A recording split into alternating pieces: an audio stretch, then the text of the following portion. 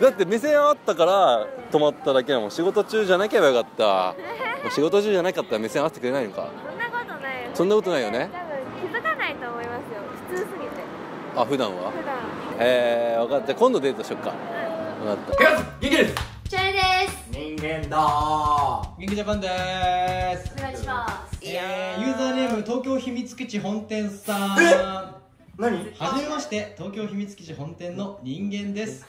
名前がきっかけで見てくださった方、僕の術中にハマってますよ。名前の割に実は真面目で優しいねとよく言われます。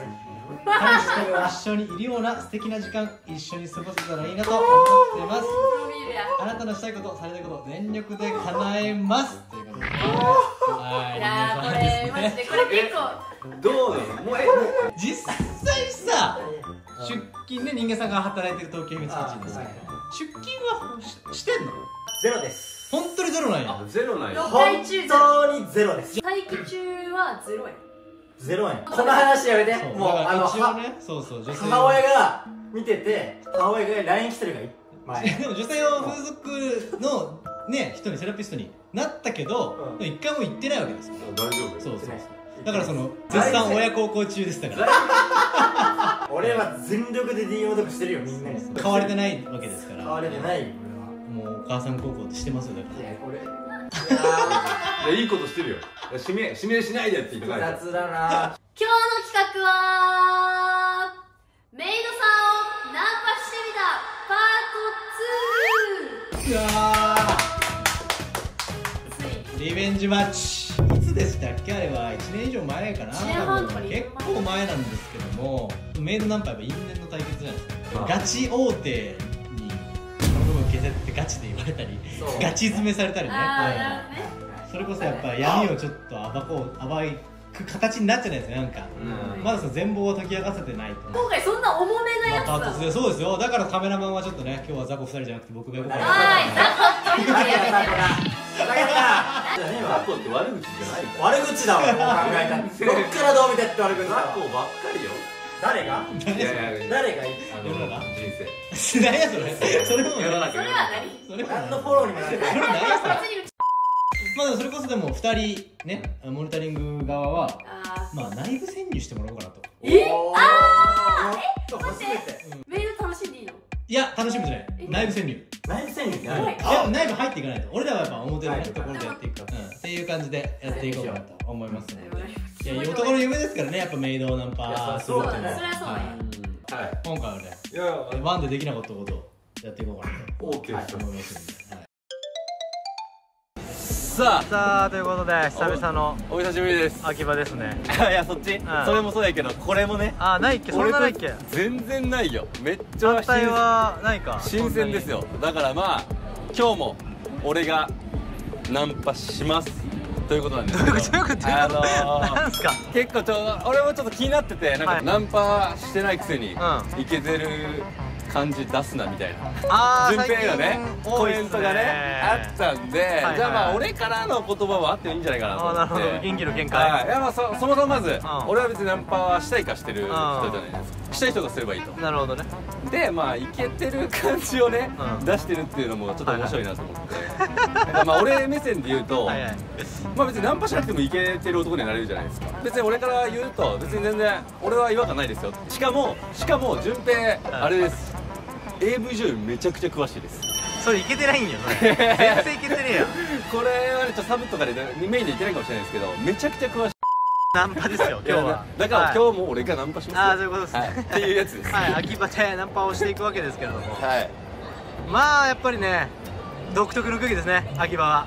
そうだね。だからまあコミケに行った時と近いかな。アウェー感があります。はい、確かに。やっぱ目つけられてる可能性もゼロじゃないんで、前の動画からささっと行きたいです。何気にちょいちょいバズってるんでしょ、メイドは。いやっていうのがあるんで、まあちょっとバレないように。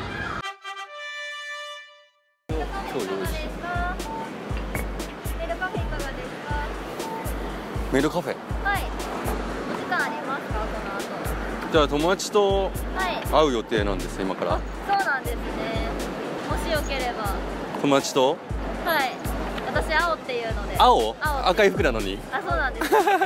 なるほど。僕あんまり秋葉原来ないんでいまいち分かってないんですけど、じゃあお姉さん普通に今全然プライベートじゃないってことですね。そうですね。お給仕中です。お給仕って何ですか？知りません。まだ新人さんなんだ。新人なんだ。なるほど。2週間ぐらい。2週間。へえ。分かってない。普通にこういう服装をした可愛い子かと思いました。お店行かないと絶対に会えない。そうですね。プライベートでデートしたいです。それはダメですか？私がね、解雇されちゃうからつながり NG なの。なるほどね。わかりました。ありがとうございます。すみません。ありがとうございます。まあ様子見。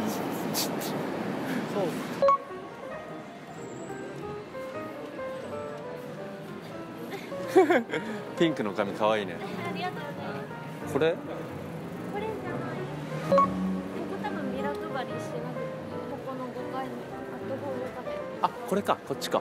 明るい髪の子好きなんだ。明るい髪の毛好きなんです。明るい髪の毛好き。そうなんです。ピンク似合ってる。ありがとうございます。はい。ピンク好きなんですか？大好きです。ピンクがはい。一番好き。ピンク一番好き？いいね。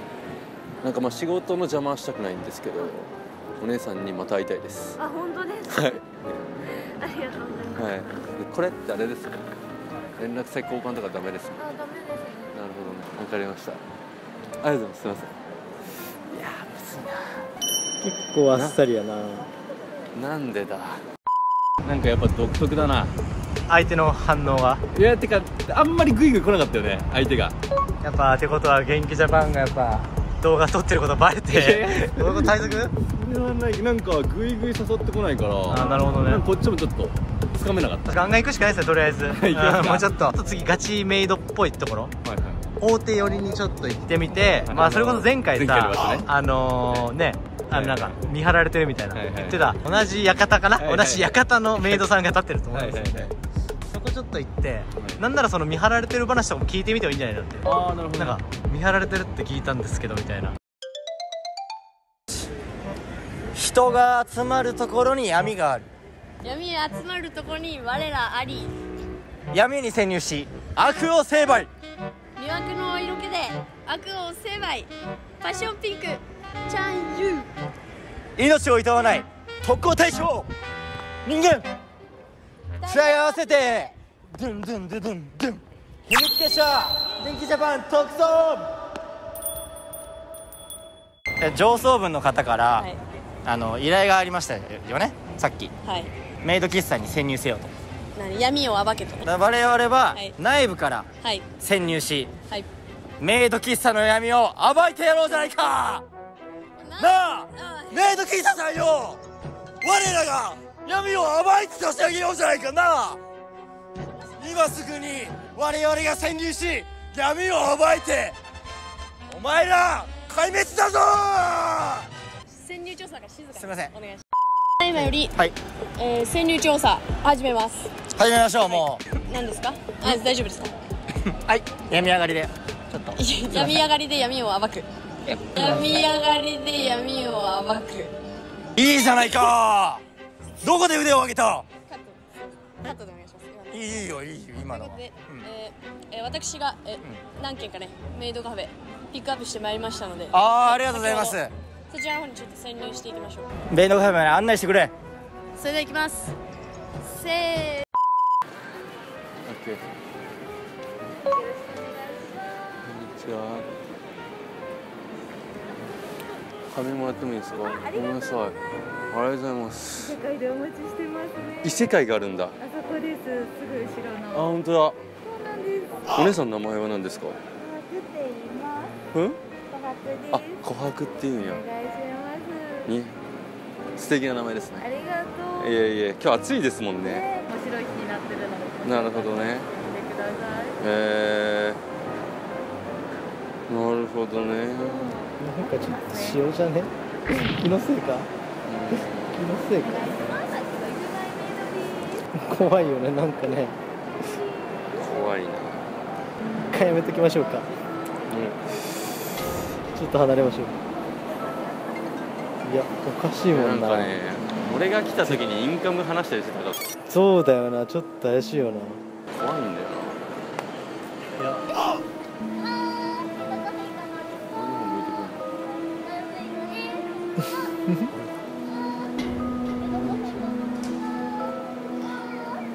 やっぱり警戒されている可能性があるぞ、元気だけ。こんなに近くにいるのに無視されている。やっぱりあれなのか。いや、やっぱあれ前回一番バズったこのお店でしょ、多分。明らかにおかしかったもんな。雰囲気変わったよな。元気が来た瞬間インカムで話したし、めっちゃ愛想良かったのに、元気がいる時結構全然ね塩対応だ。居場所ないぞ。マジで今周りの人全員的に見える。いや怖いマジで。マジで俺もグイグイいけねえ、ああなってくると。やっぱあそこはもしかしても本当に対策っていうかなんかあるんかもね。元気チェックされてる可能性。いやーそうね、前回の子が言ってる可能性あるもんね。なるほどね。金髪が来たら気をつけろと。どうしよう。どうする。まあやっぱちょっと大手はもう無理なんかもな。裏行くしかないかもしれない。もうちょっともうやばいよこの企画。やばいね。もうこの企画やっぱできなくなりますね、どんどん。はい、2が最後かもしれません。はい、頑張ります。店内にしました。はい、萌えウォーター。萌えウォーターです。萌えの泉から汲み上げた萌えウォーターです。飲むと思わず萌えって言ってしまうので気をつけてください。はい。だそうですの、これがなんか萌えウォーターらしい。飲んでみてください。萌えウォーターなんて言いましたっけ？飲むと思わず萌えって言っちゃうし。ふざけんなマジで。バカにすんなお前。ただの水だろこれよ。ちょっと確かめてみてください。萌え言っちゃった。ガチで潜入中なんでふざけないでください。言っちゃいますよ。飲んでみて。これ絶対言っちゃうから。言うはずがないんだから。水飲んで。そんなはずないでしょ。水はしっかりしてください。潜入だよ。そんなこと言うはずない。潜入だよ。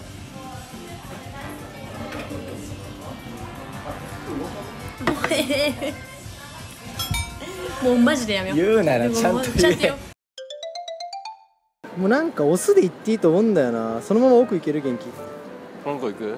うん。こんにちは。ありがとうございます。あ、お姉さんメイドカフェ。あ、なるほどね。メイドのコスプレした女の子で。ではないです。完全に私は天界生まれの天界育ち。天界生まれの天界。なんやそれ。人間じゃないってこと？そうなんです。僕は人間ですけど入れるんですか？入ります入ります。旦那様は。旦那様。そう、旦那様は人間の人しかいないので。はいはいはい。それを私たちがこう天界のいろんな楽しみ方を教えて。旦那様結婚するってことこれ？あ、そういうわけではないです。はいはいはい。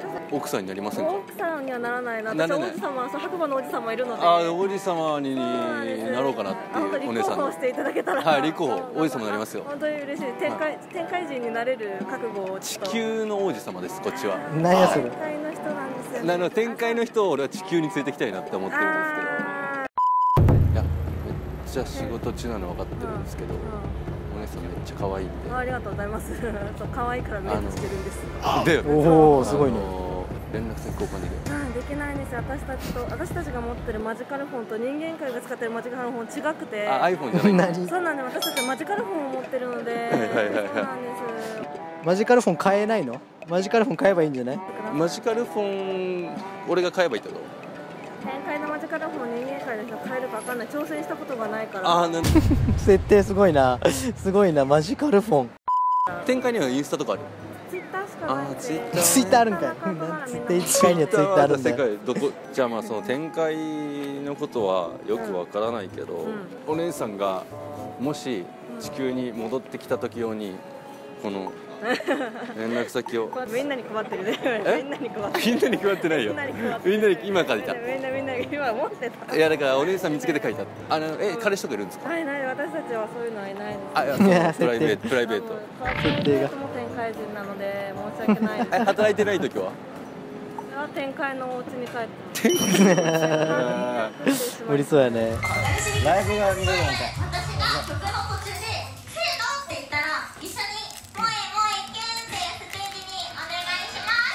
イエーイ。あー、よっしゃ行くぞー。タイガーファイヤーセイバーファイバーダイバーファイバーシャーシャー。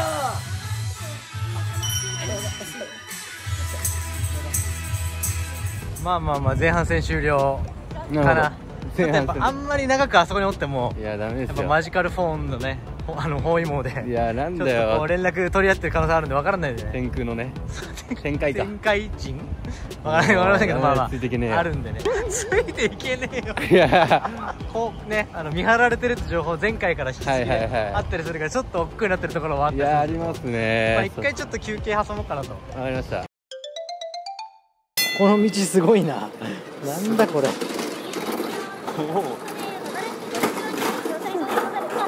あ申し訳ないでござる。ござる。ナルト？ナルトではないです。本当？俺ナルトだよ。はい。そうです。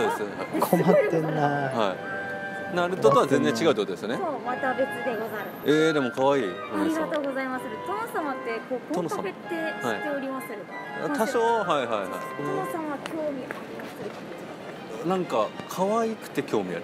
お姉さんが。嬉しいこと言ってね。何これ何これ。仕事中ってことですか？まあいわゆる任務中でござる。任務中。設定がいろいろありますね。なるほどね。その営業時間外は会えないんですか？そうなんでござるよ。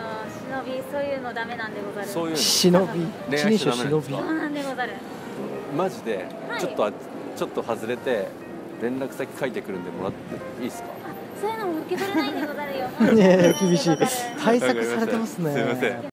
対策をしっかりされてますね。やっぱこのね今いる裏はね結構ね甘いという感じで今までの感じだとあったんですけど、ちょっと以前より1年経ってちょっと対策が敷かれているのか分かりませんが。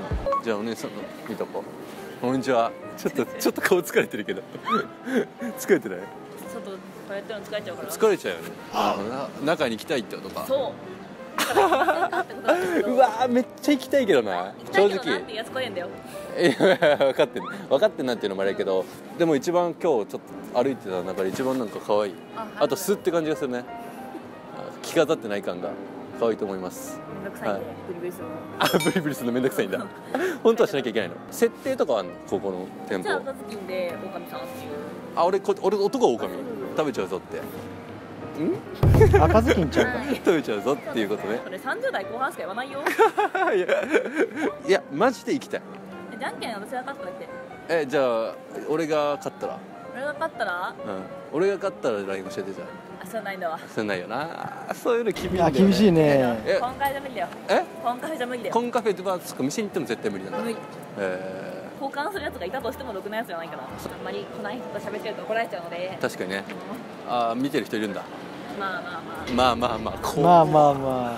越しますね。じゃあ俺の連絡先こっそりもらってよ。ここに挟んどくから。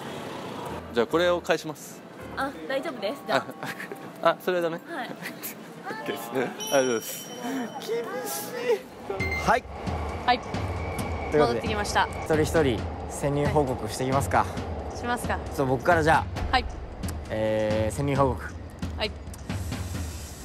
ライブが楽しかったですね。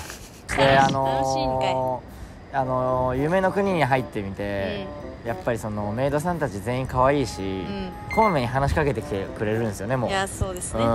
夢中で忘れてました。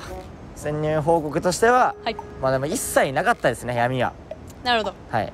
ちょっと本当にオープニングの発言を謝りたいですね、僕は。我々が潜入し闇を暴いてお前ら壊滅だぞぐらいです。なるほど。めっちゃ言ってましたからね。めっちゃ言ってたんで、本当にすいませんでした。はい。チャンユンさんはどうでしたか？私も、はい。まあ結論から言うと闇はなかったですね。闇頑張って探したんですけどなかったです。何がありました？いやー、カプチーノがとっても美味しかった。初めてカプチーノ飲んだんです。どうだ？これはどうした？やばいんじゃ。何？めちゃめちゃうまい。うまいんかい。とにかく闇はなかったんですよ。で私が一番心配なのは、この私たちのこの動画。クトチャンユンさんのモニタリングはね、韓国料理屋さん行った時さ、マニと行った時も全カット。はい。でフランスでやったモニタリングも全カット。闇どころじゃなかったね、正直。撮影をどうするかでそう2人会議してたから。毎回動画回して切って、その後にこれ次こういう手でどうだろうね、これどうなるんだろうねっていう、次はどういうスタンスでいく？不安でいっぱいでした。じゃあこのふざけたサングラスも取ります。もう本当にすみませんでした。ということで、はい、闇は我々にありました。かわいいかわいい。なるほど。めっちゃかわいい。びっくりした。天使ですか？何してるんですか、天使はこんなところで。っていうの？元気って言います。元気さん。はい、知ってる？めっちゃいいじゃん。いい名前でしょ。かわいい。本名？違うんだ。今日は何、コスプレの日？違う。何？コンカフェやってんの？じゃあそのコンカフェじゃない時はつけてないでしょ？つけてないよ。だよね。プライベートはつけてない？つけてない。なるほどね。呼ばれる。あだ名なんだ。20歳いってる？20歳いってない。いってないの？高校生？ではね。大学生なんだ。何大？言えない。なんで？ダメなんだって。何ダメなんだって？ダメなんだって言ったら。だって目線あったから止まっただけだもん。仕事中じゃなければよかった。仕事中じゃなかったら目線合わせてくれないのか？そんなことないよね。そんなことないよね。多分気づかないと思いますよ。普通すぎて。普段は？普段。分かった。じゃあ今度デートしよっか。分かった。じゃあこれ。何？俺の LINE か電話番号書いてある。で LINE 追加してよ。軽すぎるでしょ。軽いとかじゃないから。いろんな女の子にやってるよ。やったことない。じゃあそれしまっといて。連絡ちょうだい。普通にごめん、なんか邪魔してごめんね。よかったらマジで連絡して。ありがとうね。バイバイ。いいね。一番可愛かったかも。でもこれはいいんじゃないの？うわ、連絡これいけたんじゃない？どうなるかってとこです。どうなんだ。あとマスクの下がどうなってるかどうかっていう話ですよね。変顔してるかもしれないからね。いいね。一回撮りますか。最後可愛かった。やっと成功を最後しました。成功でも渡せたね。でも前回もっと渡せたやん。確かにね。だんだん厳しくなるでしょうね。確かにこういう世界って。確かにだんだん緩くなること。確かにこういうやつらがいるしね、俺らみたいな。そういや別に俺らこれメイドナンパしてねっていうことじゃないんで、別にやんない方がいい。確かに。ちなみに言うと怖いんでね。結構ビクビクしながら今回やったんで、ある割にあんまりリターンないから。全然ないです。という感じでね、ちょっとメイドナンパもいっぱいできるもんじゃないんで、ずらからうからそろそろ。その裏の話で言ったらやっぱり今回聞けたので言ったらやっぱ裏はいると言ってたね。なんか噂で聞いたことあって。何？くそ。前の店裏立って。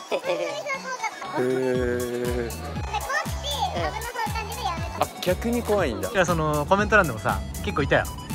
そういう断り文句だろうね。ガチです。あれはガチだ。見張りがいる。なんか男の人が裏が怖いみたいってなる。だし、ちょっと今回失敗のところでもあったけど、見張りっぽい男の人が来たりしてたよ。撃退されたりとかあったんで、やっぱいるんですよね。いやー、マジでメイドナンパしない方がいいっす。本当に何度も言うけど絶対すんな。いいことないんで。いいことない。早めに脱出しましょう、秋葉を。ありがとうございました。チャンネル登録よろしく。何やそれ。最後に